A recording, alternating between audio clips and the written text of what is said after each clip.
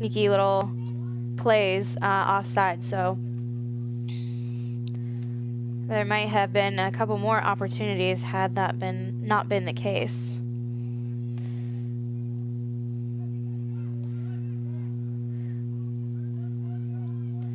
So we'll play a short pass out to his left wing player, who will play it into the center, and Garcia comes out with it. Garcia is going to attempt a shot, but it's going to be deflected off of the head of a Terrier. So the Tigers really need to pick up a win here. They're coming off of 2 consecutive losses, and the corner kick looked like there was a good opportunity. He's going to play that to White up at the corner, who gets a good opportunity, a great like kind of diving slide, and it's going to be a goal.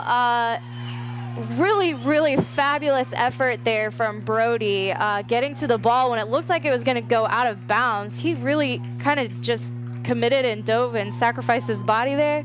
Yeah, good to join you here. I was over at the country club. Our men's golf team is hosting a tournament. There's a nice shot down the end line there. Well, there's a cross attempt, I think, but then they've been wide of the frame. So Wittenberg getting lucky, honestly, in the second half that they are able to keep that win. Win. So I think I saw the kind of outrageous. 2 by Callahan and that last goal by Ryan Green. So a 3-1 lead Hiram now has over the Tigers, but Tigers threatening deep in Hiram territory, but that ball travels out of bounds, but it will be a Wittenberg goal kick, or not, excuse me, a Wittenberg corner. We have a corner kick situation here for the Terriers.